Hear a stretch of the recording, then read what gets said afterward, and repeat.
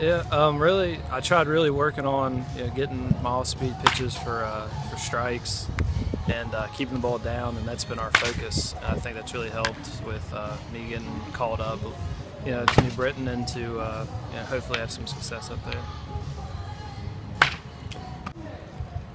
So you've earned the promotion to New Britain, but it doesn't stop there. You want to continue to climb up. What do you still have to work on? Yeah, the big thing to keep working on is being consistent, getting throwing my breaking balls for strikes still, off-speed pitches, just getting better every day. Hitters are going to get a little bit better, strikes might get a little tighter, but you just got to throw the glove, and that's something I've worked on here, and hopefully it'll get better. Are you nervous at all? No, I'm not really too nervous. It is what it is. It's really cool, but if you start getting nervous, you get in your own head, and it's never a good thing.